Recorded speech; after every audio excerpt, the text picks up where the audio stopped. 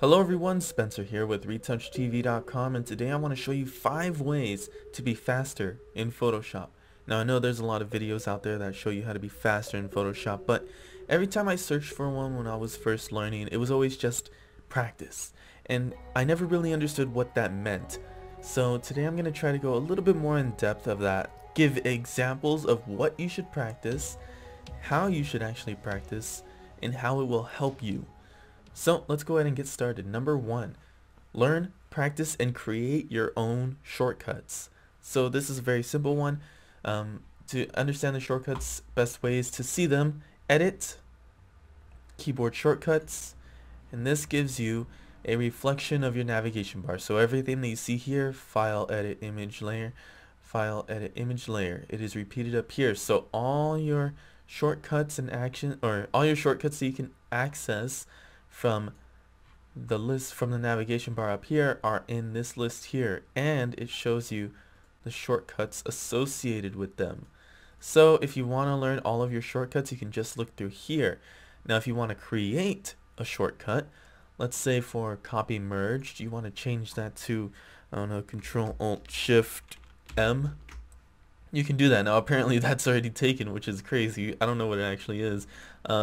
But you can always just cancel with escape, or you can hit enter, and that will save the shortcut, and whenever you do something new, that's how you would get to it. So for instance, one of the things that I do is image adjustments, brightness, contrast. That is not something that is normally there. Usually it's blank. So if I delete that, it'll be like this. And then I want to access brightness, contrast, so I hit Control, comma, and I can hit any keys so long as it's not already taken up by another command. Hit enter, and then I'll press OK. Now we'll go back to our image, and Control, comma brings up my brightness, contrast bar, which allows me to start doing whatever I need to do.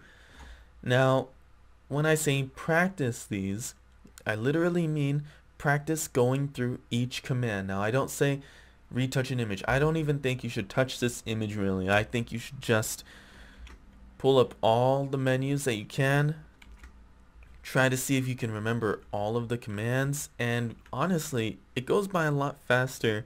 Your retouching and your editing and all of the work that you need to do in an image, just so much faster once you know what the shortcut is. So just practice with your fingers on your keyboard constantly, and I mean literally with your hands on your keyboard. Practice where your fingers go, and that will help you a lot with your retouching. Number 2, use actions. Now if you don't have your actions set up on your sidebar like I do right here, you can just go to Window, go to Actions, and that'll open up wherever you want. You can move it and place it into your list wherever you need it to go.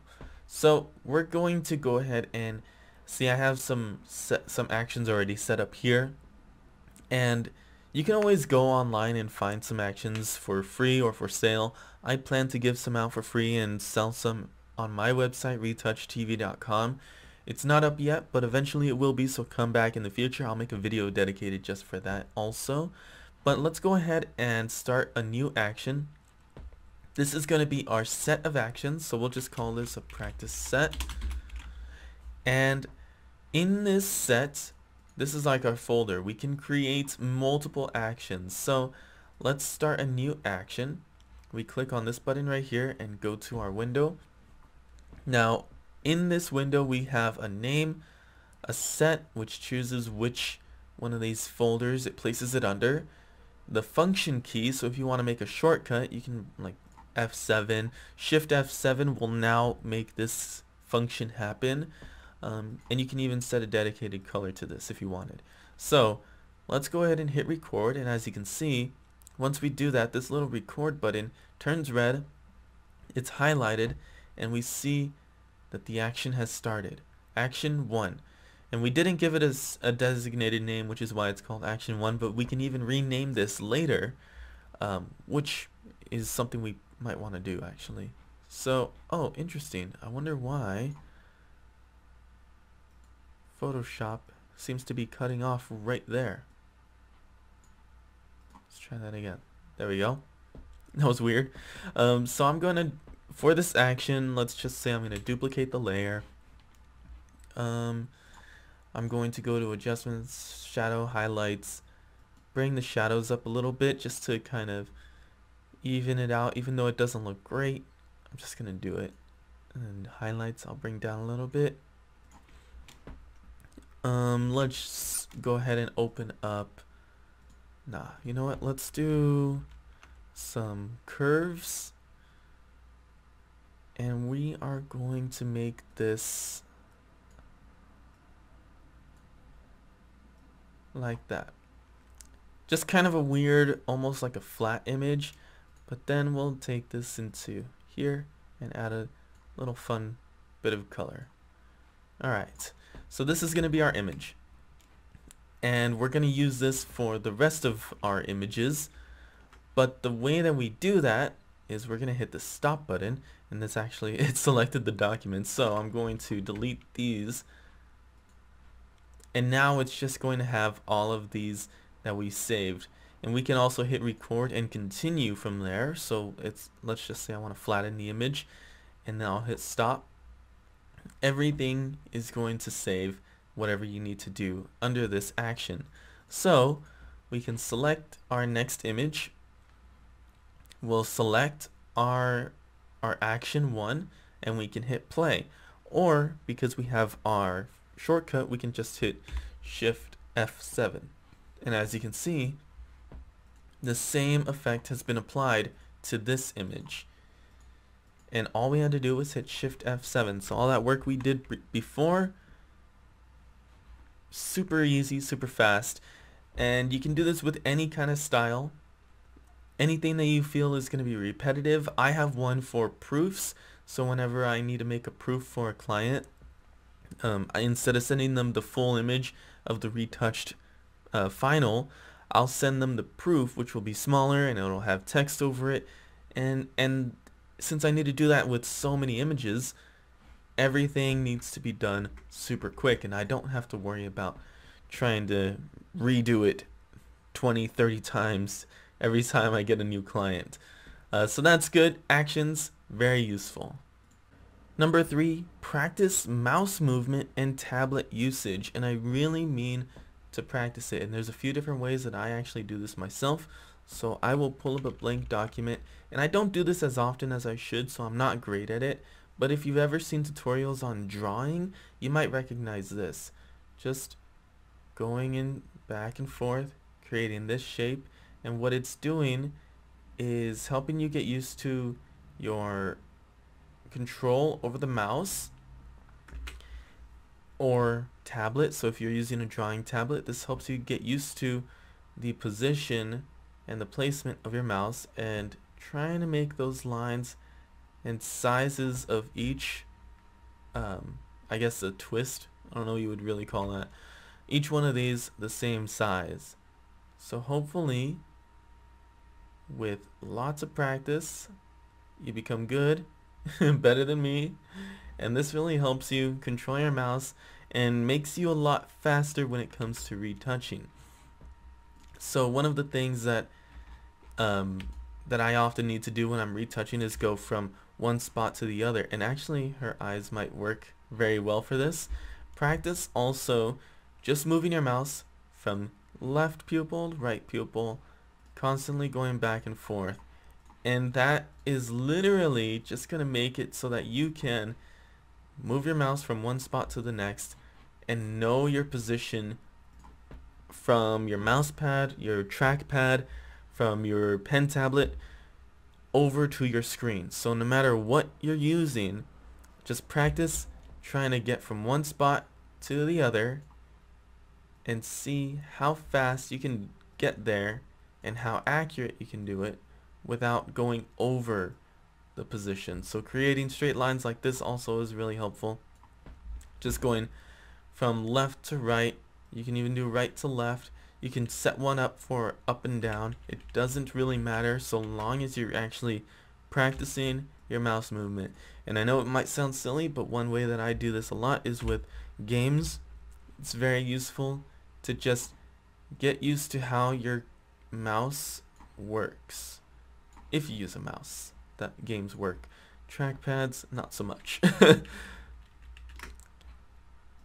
And I know this is a very simple and easy one, but if you just have a podcast or you're watching a show, then just practicing your mouse movement over and over will really improve the speed of your retouching and designing.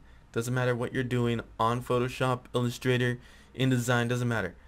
Even if you're not using Adobe products, you want to surf the web, this is going to make you go to your menus faster, go to exactly where you need to go whenever you need to go somewhere. It's just going to help you make your movements so much more precise and quick that it's insane. Number 4, plan your next move. Now when I'm in this image, I'm going to zoom up close and we're going to kind of clean up her skin a little bit, clean up this image so that there's a lot less distractions in it. So what we're doing first of all is just quickly looking through the entire image, seeing what we might want to retouch when we're going through it. I'm going to be focusing on her face and her arm here. So when I'm going through this image and I decide to start retouching, I need to start planning what I'm going to do next. So let's say I want to remove these lines. Well, that's great. I just circled that line, but what am I looking at next? Probably going to be looking at this part and instantly go there. And while I'm doing this, I'm actually not looking here anymore. I'm looking up here and getting ready for the next part of the retouch that I need to work on. And this is going to make everything you do so much better. And it's a little bit difficult, I'll admit. Sometimes I'm not the best at it and I might mess up and have to go back, but once you have your mouse movement down from the previous suggestion or tip, this will really become a lot faster for your retouching. And because you know exactly what you're doing, everything will come easy to you. And it's actually really funny how fast retouching can go when you're just looking at the next thing that you need to do. So right here I'm gonna look here, but then I'm also looking here and down here. I see this line. I mean, it's natural line, but I need to remove it because it's just a little bit of a distraction. All these things that I'm looking at are the next thing, not the current thing. It really helps with your planning and your entire workflow, just constantly moving, never pausing to think what you need to do next. Sure, sometimes you need to step back, you need to zoom out and be like, okay, well, what now? What's the next move that I should do? That's totally fine. But if you're focused in on an area, like you're cleaning her skin, and you need to go to the next, let's say like blemish on her skin, you don't need to look at what you're doing because you already know your mouse movement, and you can know exactly where you're going to go as soon as you're done with the current thing you're working on. Little bit of difficult one here, but it really does help once you get it down. And last but not least, use smart objects. Now this is going to really help you create an easier workflow instead of having to go back and try to fix something through the original image or have to redo something. With a smart object, by right clicking and convert to smart object, we now have the ability to save the changes that we made and save the stats and the data so that we can actually go back and change that data later on. So for instance, let's say we want to change, let's just do some levels here. Let's see.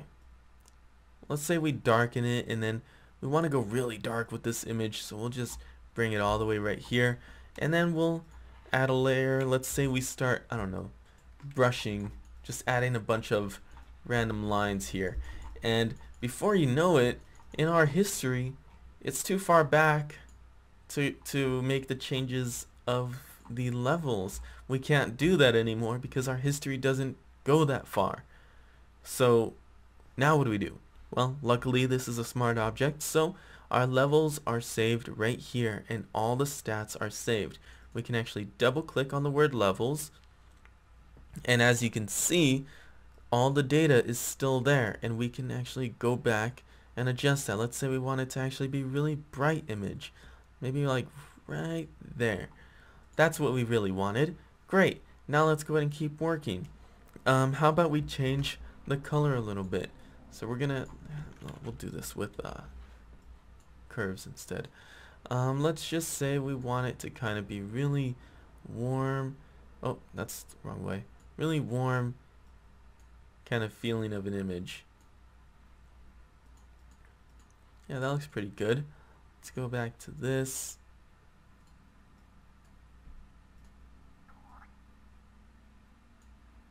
There. Now it's kind of flat, but we're not going to worry about it right now because we need a brush again. So we're going to keep brushing over here.